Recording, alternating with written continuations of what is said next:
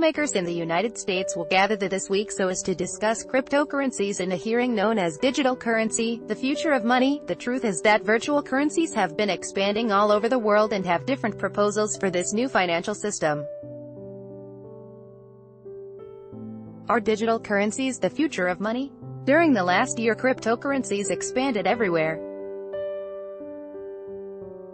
Of course, now they are in a bear market, but the bull run experienced in 2017 allowed virtual currencies to reach an important number of people from all over the world. Use airports, hearings, discussions and events were very important this year, and regulatory agencies are not excluded from the discussions.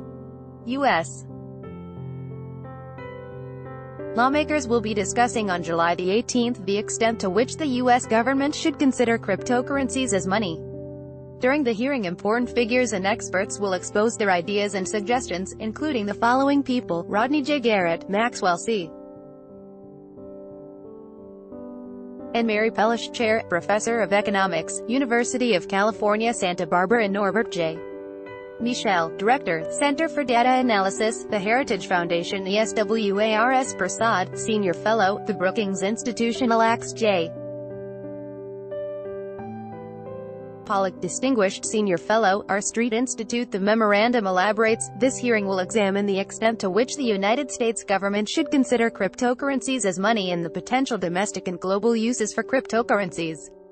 The subcommittee will evaluate the merits of any uses by central banks of cryptocurrencies, and discuss the future of both cryptocurrencies and physical cash. The hearing will be very important due to the fact that it will be discussing the legality of virtual currencies and how they should be regulated.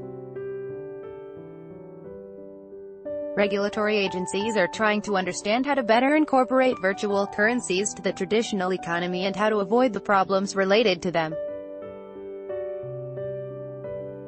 The hearing will be held by the Subcommittee on Monetary Policy and Trade.